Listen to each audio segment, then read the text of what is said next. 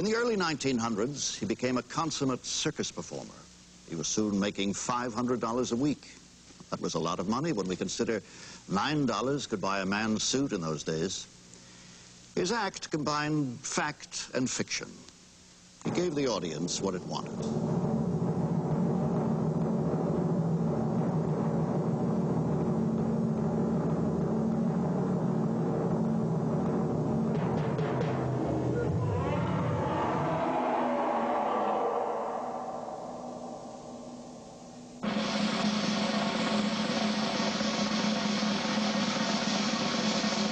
Even though he trained himself as an expert gymnast, the audience was too mesmerized by the sight of him to fully appreciate his talent.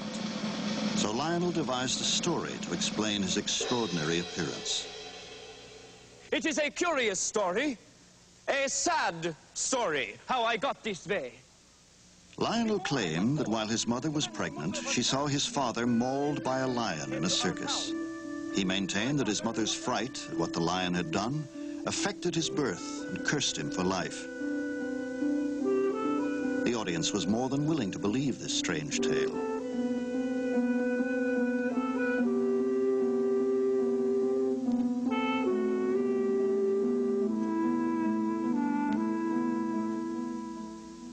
Now, of course, Lionel's story about his father wasn't true, but he had to make up something to conform to the popular Victorian belief that when a woman was pregnant, her baby could be permanently marked by a frightening experience. We all know that modern medical science doesn't support such an idea at all. But what caused Lionel's condition then? Probably a spontaneous change in his genes that affected both his hair and his teeth. Something like that happened to another incredible human oddity, Julia Pastrana, who was known as the Ape Woman. P.T. Barnum thought she was the ugliest woman he had ever seen. But she could speak 3 languages and could sing and dance with rare talent.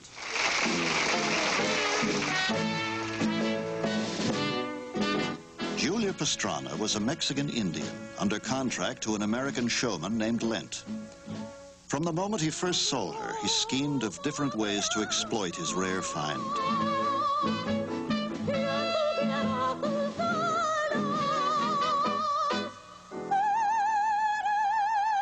Julia was a sensation all over the United States and Canada. Scientists examined her. Some thought she belonged to a new species, but most agreed she was human and very much a woman.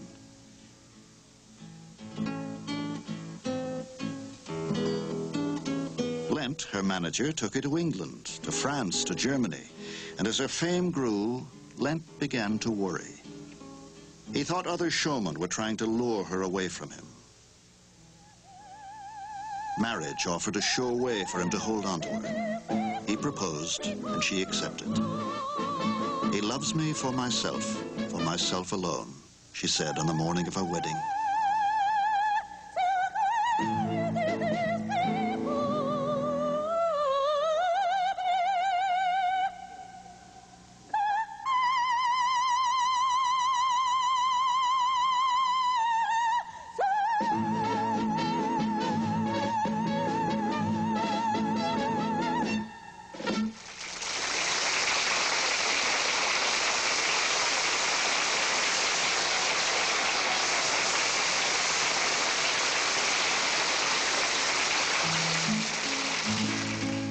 In 1860, Lent and Julia arrived in Moscow to await the birth of their first child. Julia was happier than she had ever been. She had a husband, and now she was to have a child of her own, just like other people. Julia prayed the baby would be normal. But when the nurse held out her infant son, she saw a hairy, dark-skinned little creature that looked just like herself. 36 hours after its birth, the baby was dead. Broken-hearted, Julia died a few days later at the age of 28. Lent was desperate to preserve the source of his fortune. He went to Moscow University to see Professor Sokolov, an expert at mummification. Sokolov preserved the bodies of Julia and her son.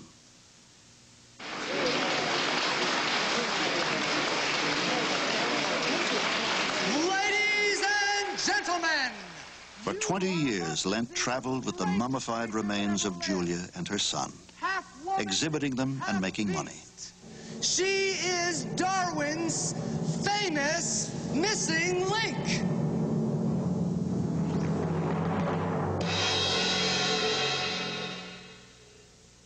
P.T. Barnum saw Lent's exhibition and was struck by a deep sympathy for the dead woman.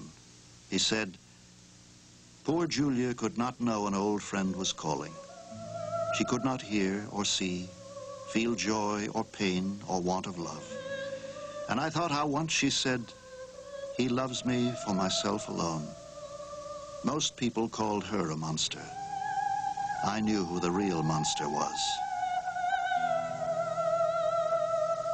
In 1880, Lent went insane. He died soon afterwards in an asylum, completely mad.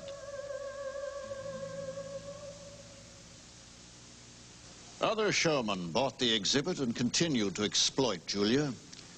100 years later, the bodies of Julia and her son were still being exhibited. In 1972, they toured the United States. People saw them at fairs across the country. In 1973, they were in Sweden and in Norway. Where they are today, no one knows.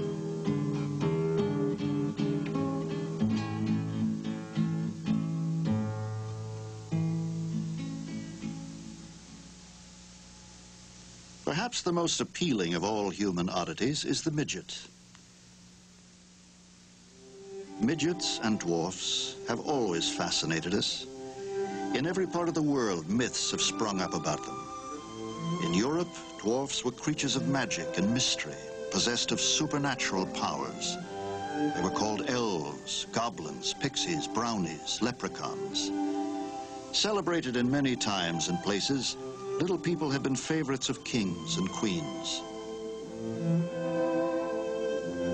Jeffrey Hudson was only 18 inches tall, yet served as a diplomatic courier, killed a man in a duel, and had numerous love affairs. Count Borolaski made his living as a musician in the courts of Europe until he died in 1837 at the age of 98. Laia Graf, 27 inches tall, became famous when she was photographed with J.P. Morgan. Like so many other little people, Laia Graf was killed in Auschwitz in 1941. Mexican-born Lucia Zarate, the smallest woman who ever lived. Under 20 inches tall, she weighed only 5 pounds. Charles Stratton, known as Tom Thumb, was not only the smallest man who ever lived, but he was certainly the most famous. Some of his fame was due to his careful exploitation by the self-styled King of the Humbugs, P.T. Barnum. Thank you, ladies and gentlemen. Thank you very much. From the beginning, Barnum was destined to play a key role in the life of the most celebrated human oddity of all time, General Tom Thumb. Sprightly, perfectly symmetrical in all his proportions, and graceful beyond belief, weighing just 15 pounds and standing 25 inches tall. Tom Thumb was born in 1838. His mother and father were completely normal in height, and so were his 2 older sisters. So was a brother who was born later. So was Tom at first, but when he was still an infant, he stopped growing. 2 years later, the child was still only as high as your knee. In 1842, P.T. Barnum, visiting Bridgeport, met Tom, who was 5 years old. Barnum trained him to sing, to dance, to joke with an audience. A bond grew between the two, a bond that was to last over 40 years.